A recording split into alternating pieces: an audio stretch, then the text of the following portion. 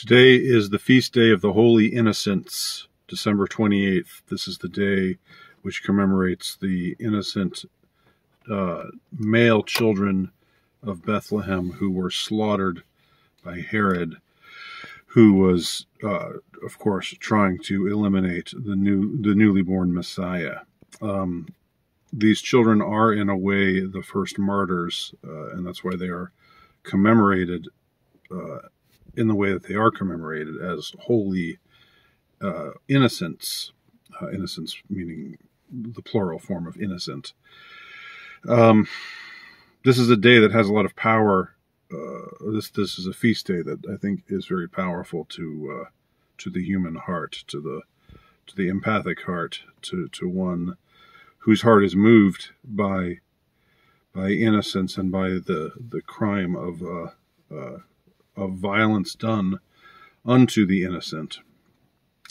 And of course, it's a day which brings to mind the entire subject of abortion, which I'm not going to go into for this video, but it's certainly something that can't be avoided. You can't avoid thinking about the scourge of abortion on this day, this feast day of the Holy Innocents, a day in which, by official decree, children were murdered, just like happens every day today in the United States and elsewhere across the world.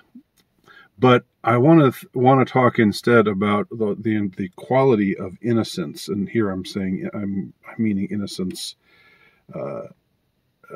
as a noun, or innocence as the quality of that ends with CE, as opposed to innocence meaning the plural form of innocent. The quality of innocence is something that is powerful, very powerful. It has an incredible potency to it. It is something that brings one to his knees in awe.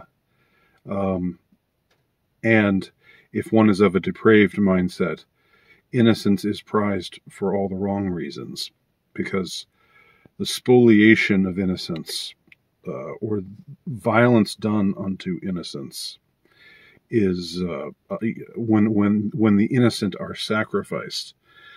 This there's a resultant power that is there's a certain release of power, which is what the evil and depraved and wicked who sacrifice innocence as a ritual, as a custom.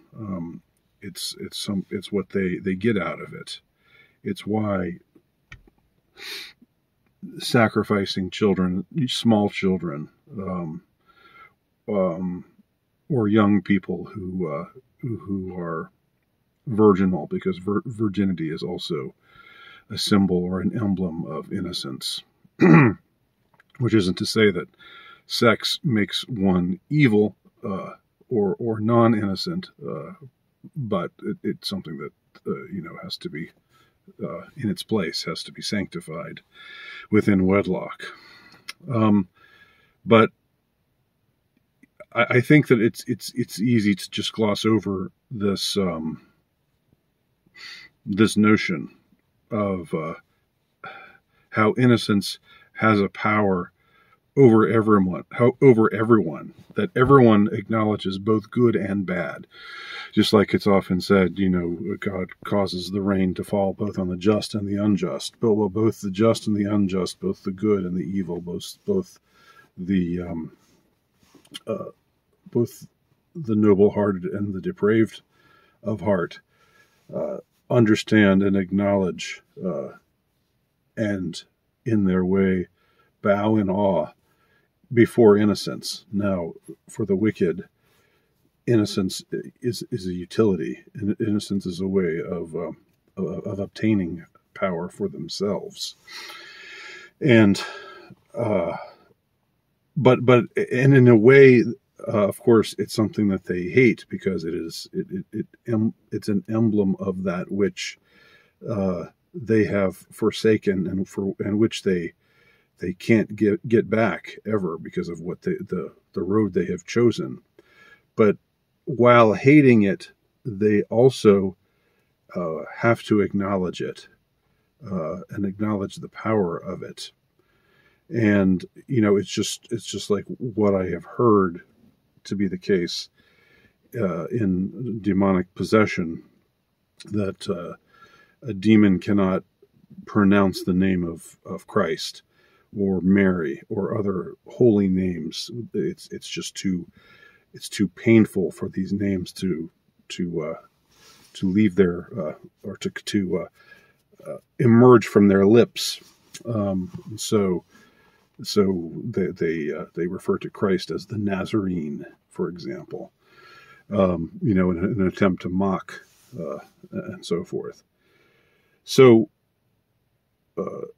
this is all to say that innocence has power that everyone has to acknowledge, and this day of the Holy Innocents is a day of reckoning, of moral reckoning for everyone. Whatever, those of us who have chosen to be to try to do good, to try to be noble, to try to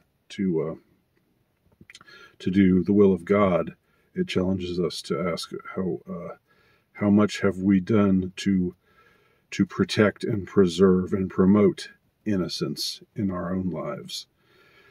Even if we've all lost our innocence to one degree or another. We've all eaten from the fruit to one degree or another. It's part of our state. It's part of our condition. But what have we done? What have we done to redeem ourselves?